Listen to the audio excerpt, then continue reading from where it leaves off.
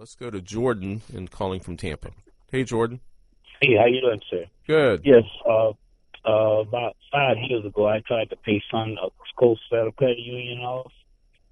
The mortgage company was going to pay them off. They wrote the checks to them, and they wouldn't accept the checks because they said I owed them $300.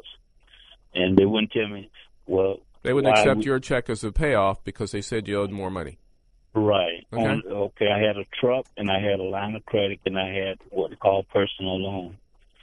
And, I tried to pay all that off. They wouldn't accept it because they said I owed $300.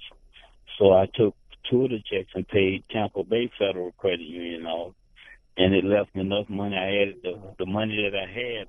I went and added the money to it to pay the truck off at Suncoast. They took the money for that. Then they took the money for that because I put the extra money with it to pay the truck off. So I have something to try to go. At that time, they have transportation to go find another job. So I paid it off, but I never got the titles. And then my truck disappeared. I don't know if they took the truck or what, but I never got the titles, and I paid it off. I have a copy of all. So you don't know if it was repossessed or stolen? I mean, you wouldn't know that you wouldn't. You don't know? No, I don't know what happened to the truck. The truck disappeared and everything. How long ago was this? Well, it's been about 5 to 6 years ago. I had lost my job. And that's when you lost your truck 5 to 6 years ago? Yeah. You have a statute of limitations problem, I would think, at this point. Yeah. Why have you waited so long is this the first time you've inquired anybody about your problem here? Yeah, but I didn't. Yeah, because I didn't have no money for no lawyers or anything. Because, like I said, I didn't have a job and didn't have no more money left paying lawyers trying to get my job back. And right.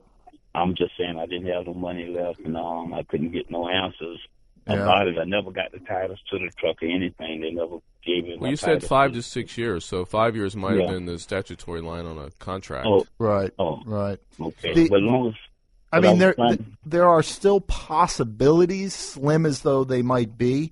What I would suggest you do is contact the credit union, and you can ask for, in writing, for documentation of all your payments and all the amounts that they claim are due and all the paperwork.